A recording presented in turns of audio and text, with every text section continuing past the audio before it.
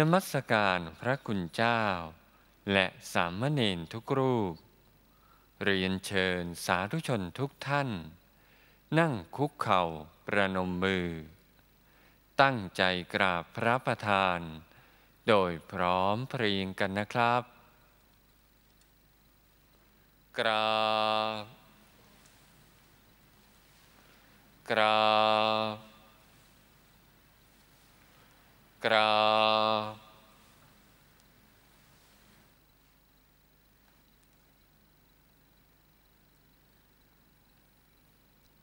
เรียนเชิญสาธุชนทุกท่านตั้งใจกราบพระเดชพระคุณหลวงพ่อและคณะสงฆ์โดยพร้อมเพรียงกันนะครับกราบกราบกราบ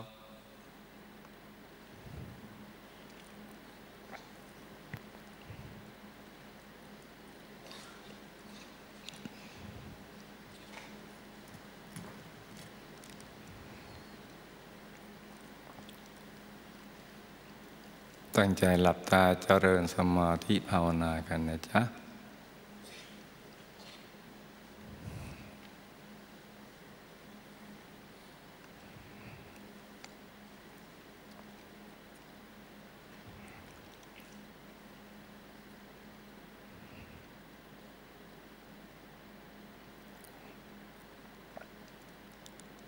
หลับตาเบาๆพอสบาย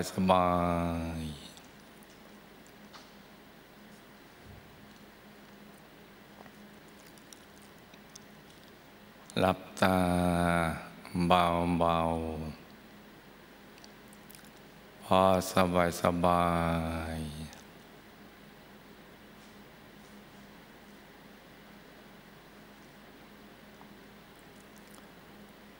ผ่อนคลายกล้ามเนื้อทุกส่วนของร่างกายของเรานะจ๊ะทั้งเนื้อทั้งตัวให้รู้สึกสบายต้องผ่อนคลายให้สบาย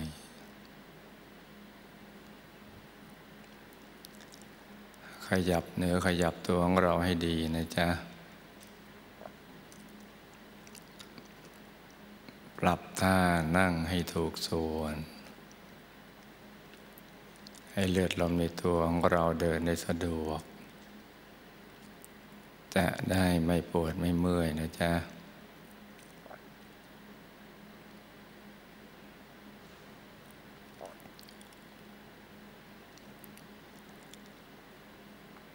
แล้วก็ปล่อยวางทุกสิ่งทิ้งทุกอย่างปล่อยวางทุกสิ่ง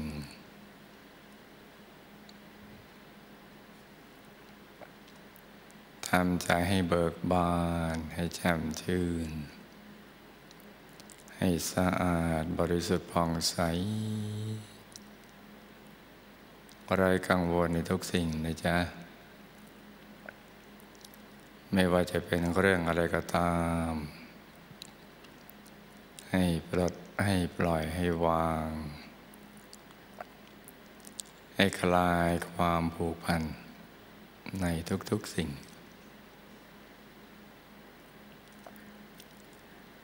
แล้วก็รวมใจกลับเข้าไปสู่ภายในไปหยุดนิ่ง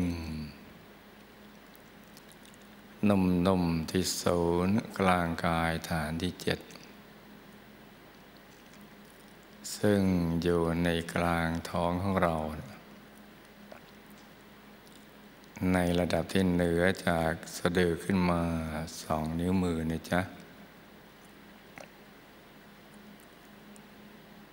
ให้ใจของเราเนี่ยไปหยุดนิ่งๆนุ่มๆอยู่ที่ศูนย์กลางกายฐานที่7ตรงนี้นะจ๊ะเราจะได้ทำกิจของพระอริยเจ้าคือกิจที่พระอริยเจ้าทั้งหลายเนี่ยท่านทำอย่างนี้ ตั้งแต่พระสัมมาสัมพุทธเจ้าทุกพระองค์นับอสงไขยพระองค์ไม่ถ้วนที่ท่านดับขันธปรินิพพานนานมาแล้วพระอรหันต์ทั้งหลายท่านกระทำกิจอย่างนี้และใจของท่านก็มาหยุดนิ่งอยู่ที่ศูนย์กลางกายฐานที่7ตรงนี้นิ่งอย่างเดียว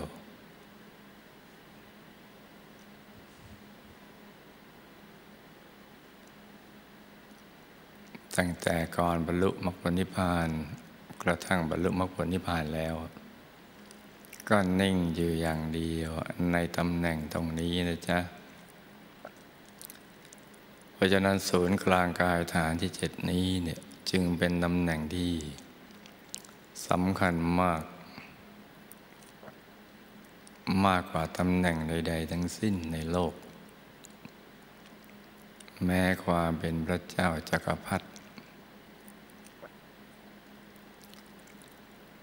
เพราะฉะนั้นให้ลูกทุกคนรวมใจมาหยุดนิ่งๆนุ่มๆอยู่ที่ตรงนี้นะจ๊ะที่ศูนย์กลางกายฐานที่7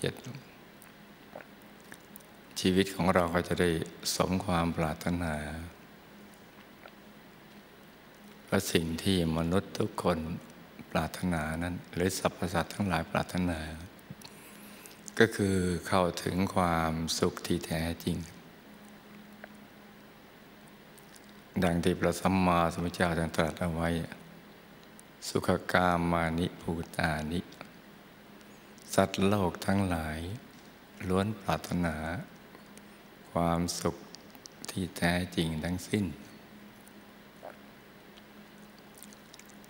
แต่ความสุขที่แท้จริงนั้นจะต้องรู้เราจะต้องรู้ว่าอยู่ที่ตรงไหนจึงจะได้แสวงหาได้ถูกต้องที่จะทำให้ความปรารถนาของเราสำเร็จเป็นอัศจรรย์เพราะฉะนั้นการที่ลูกทุกคนได้รู้จักปฏิตั้งแห่งความสุขสมหวังในชีวิตนั้นที่ศูนย์กลางกายฐานที่7ตรงนี้เนี่ยจึงถือว่ามีบุญบารมีมากที่ได้สั่งสมกันมานับพบนับชาติไปทั่วแล้วเพราะฉะนั้นเนี่ยวันเวลาที่เหลืออยู่ในโลกนี้ในช่วงที่เรายังพอมีเลี้ยวมีแรงเนี่ยต้องหาให้พบหาให้เจอเข้าถึงให้ได้ใจหยุดนี่แหละเป็นตัวสำเร็จเด็กหลวงปู่ของเราท่านได้กล่าวเอาไว้ว่าหยุดเป็นตัวสำเร็จคือหยุดนิ่งที่ศูนย์กลางกายฐานที่7ตรงนี้แหละนิ่งอย่างเดียวไม่ต้องทำอะไรที่นอกเหนือจากนี้เนี่ยให้ใจนิ่งๆนุ่มๆอย่างเบาๆสบายๆใจใสๆใจเย็นๆพอถูกส่วนคือเราทำถูกวิธีแล้วเนี่ยใจก็จะปรับปรุงจนกระทั่งถูกส่วนก็จะตกศูนย์เข้าไปสู่ภายในเหมือนหล่นจากที่สูงหรือเคลื่อนเข้าไปข้างในหลุดจากสภาวะหยาบไปสู่สภาวะละเอียด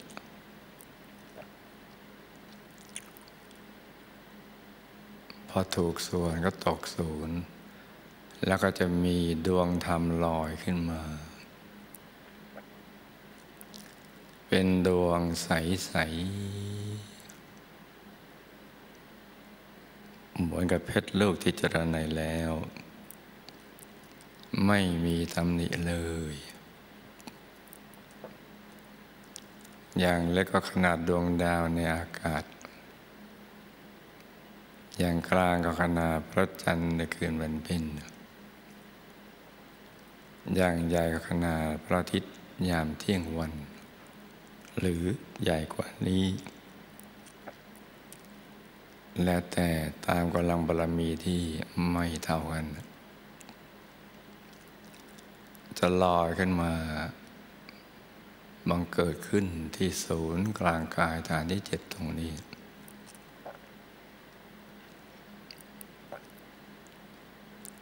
ธรรมดวงนี้เรียกว่าปฐมมรรคหรือดวงธรรมานุปัสสนาสติปัฏฐาน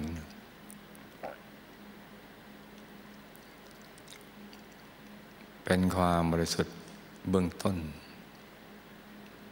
ซึ่งเป็นต้นทางไปสู่อายตนะนิพพาน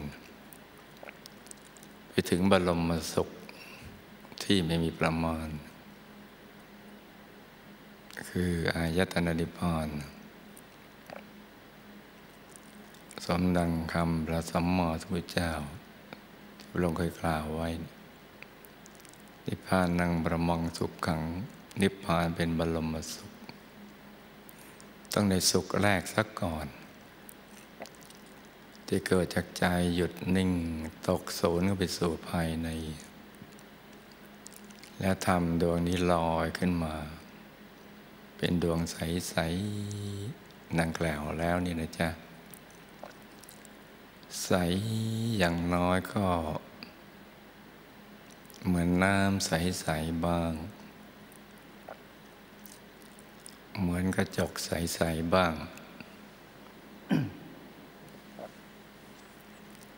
เหมือนเพชรใสๆที่ต้องแสงบ้างหรือใสเกินความใสใดๆในโลก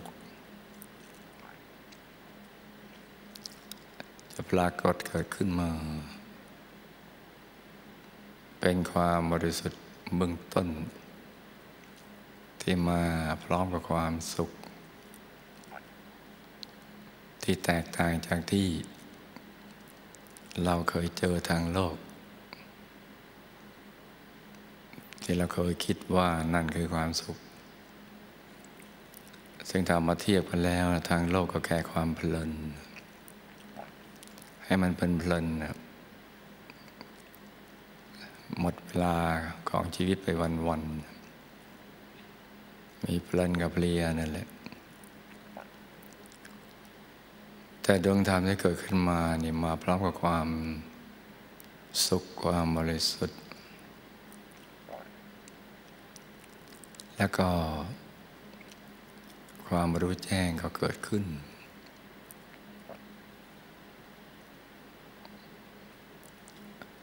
ซึ่งเราไม่เคยรู้มาก่อนเลยว่าในตัวเรานี่มีหนทางไปสู่อายตนะนิพพานหรือมีหนทางที่เข้าถึงความสุขเข้าถึงที่พึ่งที่ระลึกที่แท้จริงที่อยู่ภายในตัวได้ความรู้แจ้งนี้ก็จะเกิดขึ้นจากการเห็นแจ้งเมื่อใจหยุดนิ่งดีแล้วใจหยุดนิ่งตรงนี้ละสำคัญทีเดียวจะดึงดูดให้เราอยากหยุดในหยุดนิ่งในนิ่งเข้าไปเรื่อยๆนิ่งอยู่ตรงกลางดวงใสๆพอถูกส่วนก็จะขยายออกไปเอง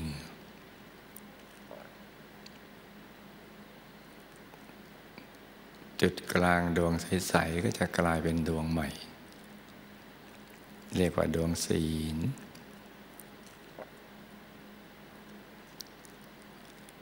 พอใจเราหยุดในกลางดวงศีลกลั่นจนกระทั่งธาตุในใจเราบริสุทธิ์เพิ่มขึ้น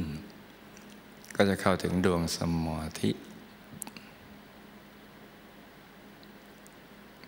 ไป หยุดนิ่งกลางดวงสมาธิก็จะเข้าถึงดวงปัญญา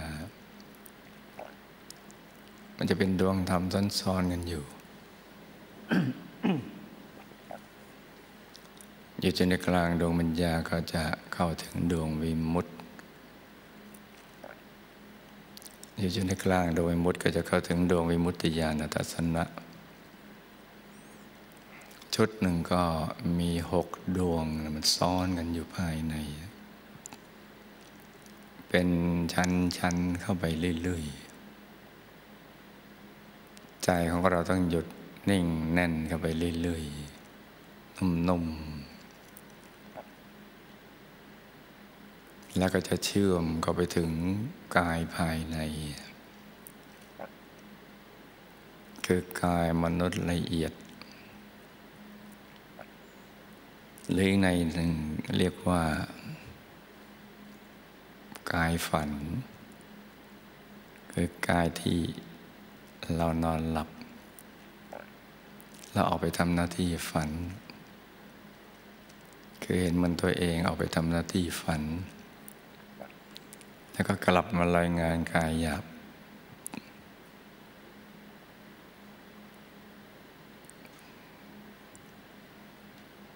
จำได้บ้างไม่ได้บ้างอะไรต่างๆเหล่านั้นปกติจะอยู่ตรงนี้ตรงกลางกายมนุษย์ละเอียดและกลางกายมนุษย์หยาบ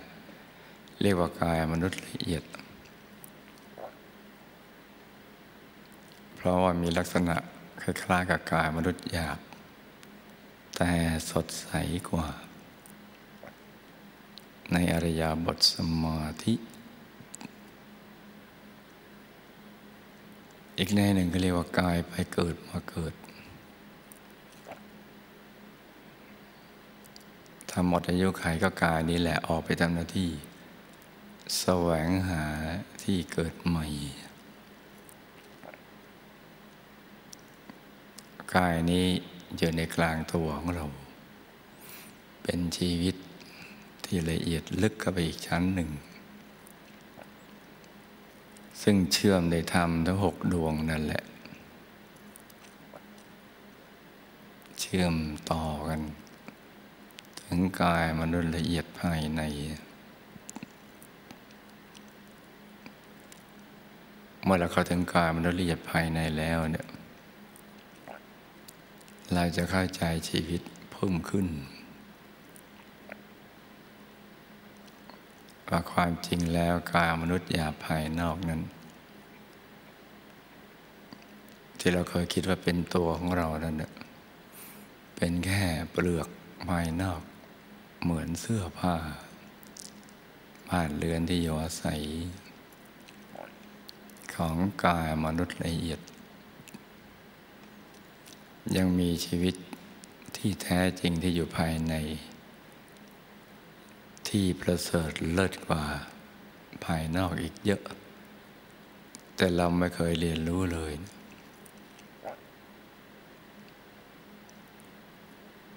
จนกระทั่งใจของเรามาหยุดนิ่งอยู่ที่ฐานที่7ศูนย์กลางกายฐานที่7นี่แหละ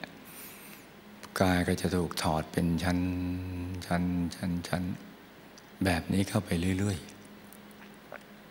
ๆจนกระทั่งก็ไปถึงกายที่เป็นที่พึ่งที่ระลึกที่แท้จริงตัวเราเป็นกายเดิมของเราที่เรียกว่าอัตตาเป็นตัวจริงกายดั้งเดิมตัวจริงจะต้องมีแต่ความสุขที่เป็นอมตะ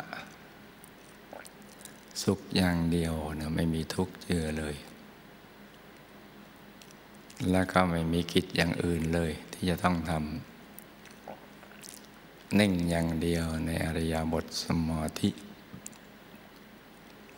และชีวิตก็จะสมบูรณ์เต็มเปี่ยมไม่มีความรู้สึกว่าพร่องหรือขาดแคลนอะไรเลยมีแต่สุขล้วนๆอย่างยั่งยืนทีเดียวเรียกว่ากายธรรม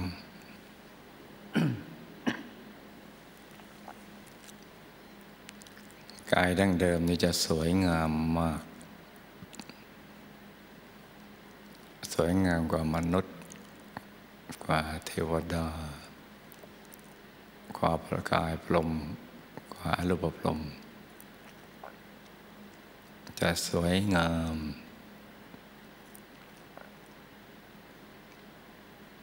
มีเกศดอกบัวตูมเล็กๆไม่ใหญ่ไม่เล็กพอดีอยู่บนจอมกระหม่อมบนพระเศียรที่เรียงรายด้วยเส้นประศกและเส้นผมที่ขดเวียนเป็นทักษิณาวัตรหมุนขวาตามเข็มนาฬิกาอย่างนั้นแหละอยู่บนพระวรกายที่สวยงามคือกายอันประเสริฐอันเลิศกว่าทุกๆกายเป็นชีวิตที่ประเสริฐในอริยบทสมาธิไม่ยืนไม่เดินไม่นอนนั่งอย่างเดียว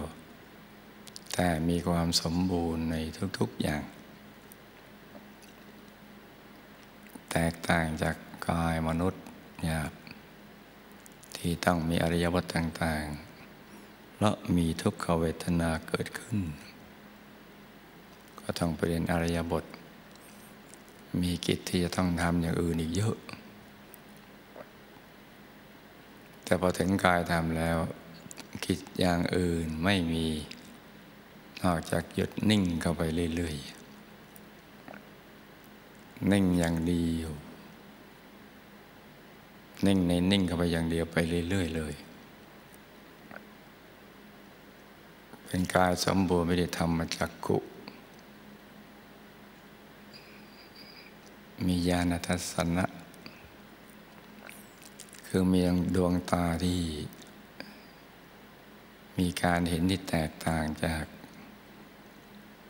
การเห็นของมนุษย์ของเทวดาพรหมอรูปพรหมคือจะเห็นได้ทั้งอดีตปัจจุบันอนาคตเห็นได้รอบตัวโดยนิ่งอย่างเดียวไม่ต้องไปหันซ้ายหันขวาก้มเงยอะไรต่างๆเหล่านั้นเห็นถึงไหนก็รู้ถึงนั่นเรียกว่าญาณทัศนะมีทั้งจักขุญาณปัญญาวิชาแสงสว่างมีความพร้อมที่จะศึกษาเรียนรู้วิชาที่แท้จริงคือวิชา3วิชา8ประการเป็นต้นตั้งแต่วิชาแรกคือปุพเพนิวาสานุสติญาณศึกษาเรียนรู้การเวียนว่ายแต่เกิดของตนเองการระลึกชาติหนหลังวิชาที่2จตุปปัฏฐญาณการเวียนว่ายแต่เกิดสรรพสัตว์ภพภูมิต่างๆของสรรพสัตว์ทั้งหลายและวิชาที่3คือการขจัดกิเลสอาสวะซึ่งเป็นสาเหตุแห่งความทุกข์ทรมานของชีวิตความไม่รู้เรื่องราวความเป็นจริงของชีวิตความลับของชีวิตของตัวเองของสรรพสัตว์และสรรพสิ่งทั้งหลายเนี่ยขจัดกิเลสตรงตัวนี้ที่พยามารเขาบังคับบัญชาอยู่ให้เวียนว่ายแต่เกิดในภพทั้ง3อย่างผู้ไม่รู้ตั้งแต่ไม่รู้ว่าตัวเองยังไม่รู้อะไรเลยกระทั่งแม้รู้ว่าตัวเองยังไม่รู้อะไรเลยแต่ก็ไม่รู้ว่าจะทำอย่างไรจึงจะหลุดรอดพ้นจากความทุกข์ป ดบังเป็นชั้นๆไปเรื่อยๆเอาความโลภความโกรธความหลงเป็นต้นมาบังคับปัญญาให้ชีวิตวนเวียนอยู่อย่างนี้พระสัมมาสัมพุทธเจ้าบังเกิดขึ้นมานับอสงไขยพระองค์ไม่ถ้วนแล้วเนี่ยที่ข้าพเจ้ามรรคผลนิพพานตามคำสั่งสอนของพระสัมมาสัมพุทธเจ้าพระพุทธเจ้าในอดีตก็พ้นไปได้เยอะแต่ยังเหลือตกทอดมาถึงยุคของพวกเราอยู่ก็แปลว่าเรื่องกิเลสอาสวะไม่ใช่เรื่องธรรมดาเลยเป็นเรื่องลึกซึ้งนักพระสัมมาสัมพุทธเจ้าพระองค์แรกที่บังเกิดขึ้นมันนานมากแต่สัตว์โลกก็ยังมีเหลืออยู่กระทั่งถึงปัจจุบันนี้เนี่ยเพราะนั้นวิชาที่สามนี้ไม่ใช่เรื่องปกติธรรมดาซึ่งจะเรียนรู้ได้เมื่อเข้าถึงพระธรรมกายในตัว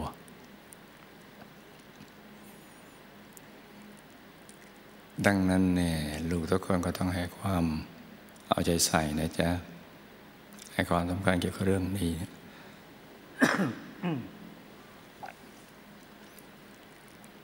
ให้มากๆเพราะเป็นเรื่องสำคัญสำหรับชีวิตของเราที่เกิดมาเป็นมนุษย์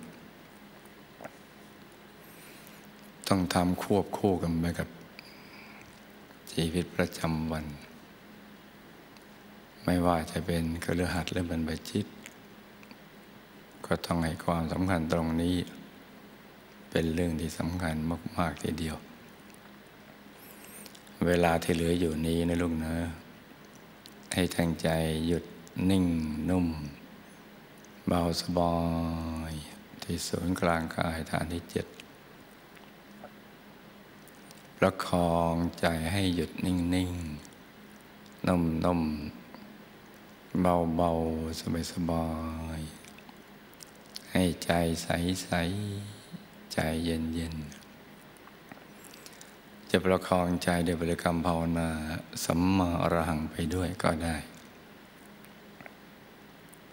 จะประคองใจด้วยการประกอบบริกรรมนิมิตเป็นดวงใสๆหรือองค์พระใสๆไปด้วยก็ได้นะจ๊ะหรืออยากจะหยุดใจนิ่งอย่างเดียวก็ได้แล้วแต่จริตอัธยาศัยของแต่ละท่านที่แตกต่างกันไปเพราะนั้นต่างคนต่างนั่งกันไปเงียบๆนะจ๊ะ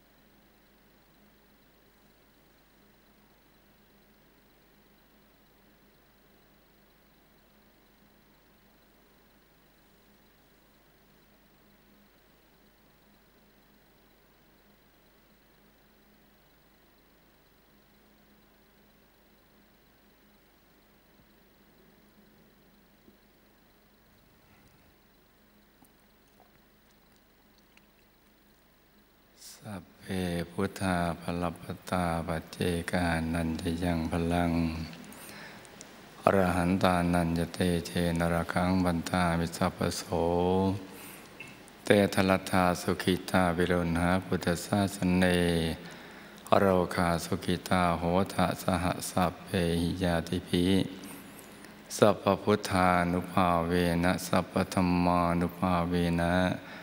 สัพพสังฆานุภาเวนะสัทธาโสธีภวันตุเตสา